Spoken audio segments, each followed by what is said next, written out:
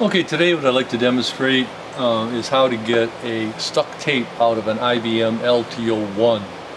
These tape drives are 12 to 15 years old, and at times there is data on these particular tapes and it can't leave the facility, but a tape is stuck in it. So in this particular case we're dealing with a customer that has an autoloader, and the autoloader has a cage around it, and the tape drive itself will have to be removed from that cage. Once you have it removed, first thing you do is remove the bezel. There are 2 screws on the side, 1 screw on top. Once the bezel is removed, you've got a screw here and a screw here that needs to be removed, and 2 screws in the back. So for simplistic sake, we've already taken this off. Now to kind of gently move this back and forth, get it off.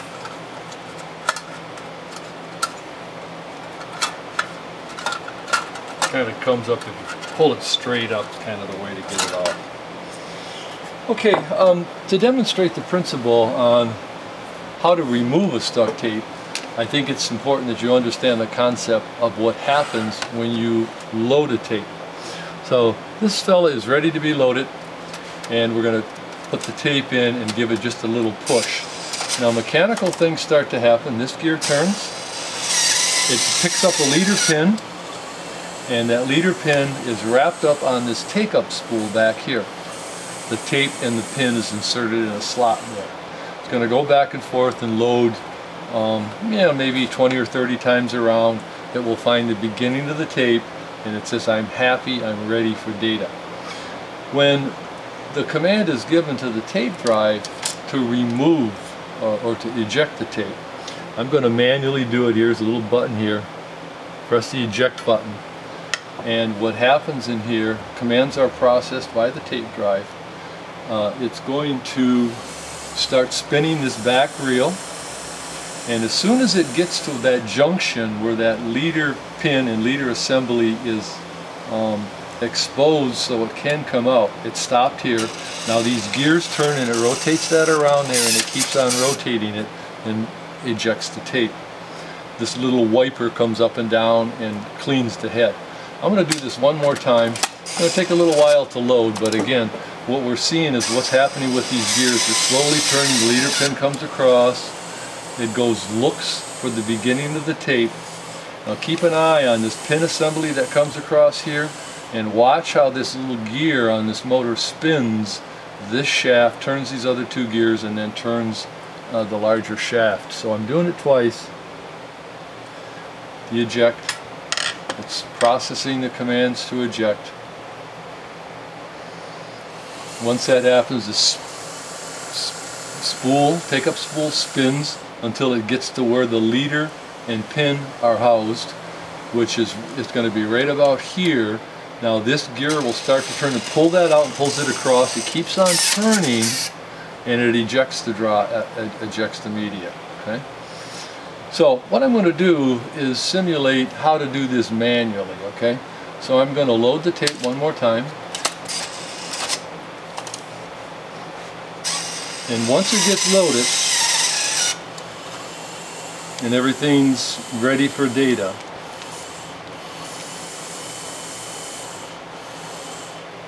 I'm going to turn the power off. Okay, you have no power on this drive. You can't get the tape out. If you could power this up on the bench, I'll just back up for a second.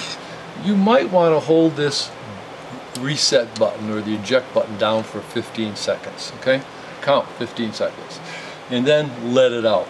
Possibly it'll reset the board and the tape might come out. You're in good shape, but probably not. All right. So now we have no power on this tape drive. We rotate the LTO1 tape. We have a T10 Torx head, and we insert that into the hole on the bottom here.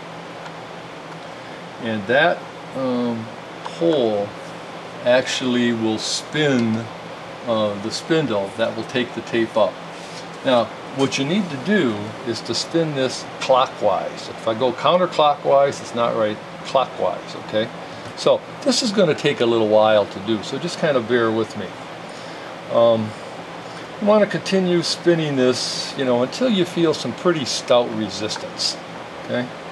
Then you sort of stop when you feel that. It's going to take about 60 seconds. Now, if you've got 2,600 feet of tape on that take-up rail, this is going to take you a long time. Okay? But anyways, let's assume you don't have that much tape on there and you want to get this out. So you're going to continue to rotate that. And that's kind of what we're doing.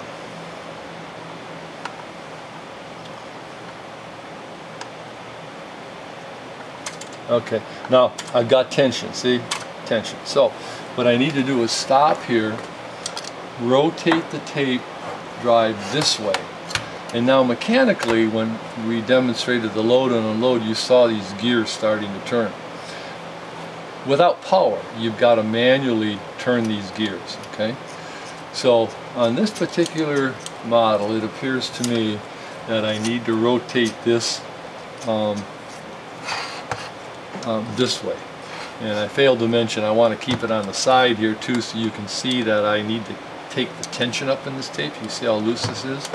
So we want to reinsert this here. I just put it down so that you could see it. I want to reinsert it and keep the tension across here.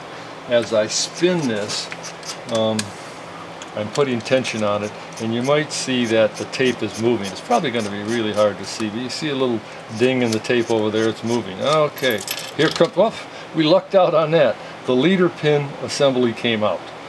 Typically it will go all the way across here before it comes out. Consider yourself kind of lucky, okay?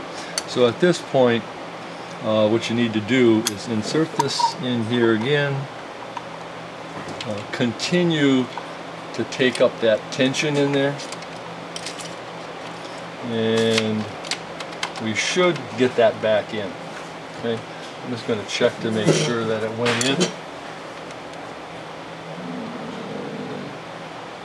Kind of looks like it is.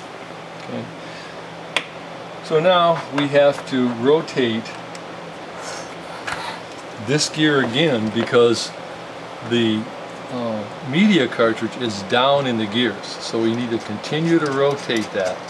And as we're rotating that, now I got to keep going the same way, excuse me, I'm going up. We're rotating that, and as we're rotating it, oh, it should have come up. Maybe I'm going the wrong way, sorry.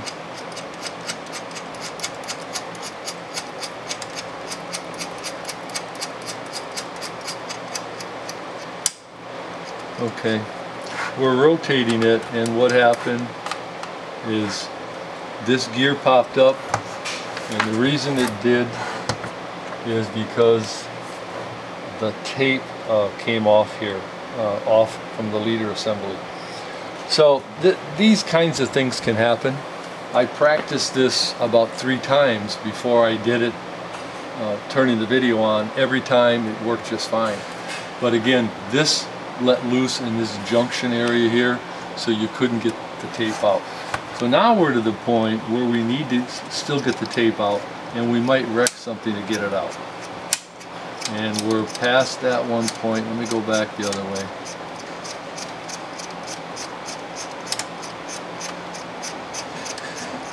See if this will work.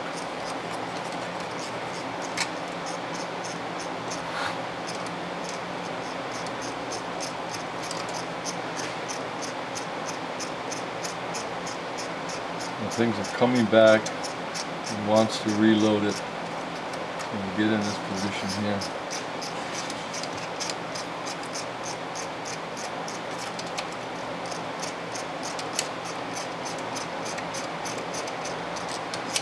And what we should be doing is raising this media up in here. Finally we did. You keep on going, you can see how the tape is coming out finally. Like so. And keep on spinning it. You should be able to remove your media. And I think the tape came off the spool at that point. I guess it didn't, it went back in. So we got the tape out. The leader pin is broken, okay?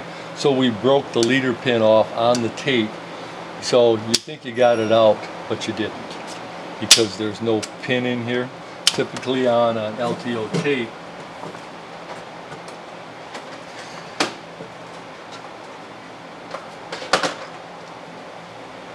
this happens to be an LTO4, it's a little different, but typically you're going to see this pin in here, which is attached to the media. Now, one of the things on these vintage tape drives, LTOs, ones, they're probably 15 years old. And even though the media has a shelf life of 30 years, that's just for the data on it. It doesn't mean that it's going to last that long. So to inspect this pin junction here, we press down one of these pins and we kind of release a little bit of the tension on this, like so. I just did about 1/4 of a turn, and it should loosen this pin up a little bit here, like so. And you want to carefully inspect this junction here, where the tape and the little media comes together. It's kind of hard to see. If I can get the light on it right, you might see it, but it's wrapped around and fits in a slot. Once you have this out, you can look at this junction right here where the media and the tape go on this pin.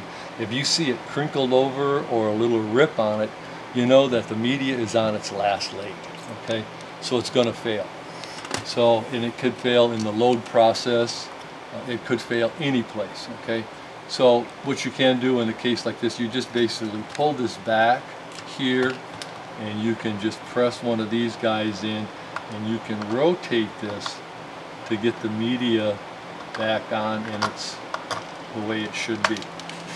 I'm just going to get it on here a little bit. I can rotate it more, but you see this eventually fits in. You know, make sure this isn't wrapped around here and it's in a good shape. And then you really need to get this pin back into this little junction here, like snap. Takes a little practice getting it back in where it should be, and it should end up in a position that looks like this. Okay, you might want to practice this on some defective media, some junk stuff, so you can unroll it and put it back on, because if this is the only data tape you have and the leader comes off, you need to send that into a professional to have them put it back on. We don't do that kind of work, but if it's very sensitive data, you could have hundreds of thousands, even $1 million worth of data on here that nobody's going to assume the responsibility for except a professional organization who has errors and omissions insurance and can get it on there. They may have you sign some things, but that's carrying it to the extreme. So if you have any questions on this, feel free to call. You have our number.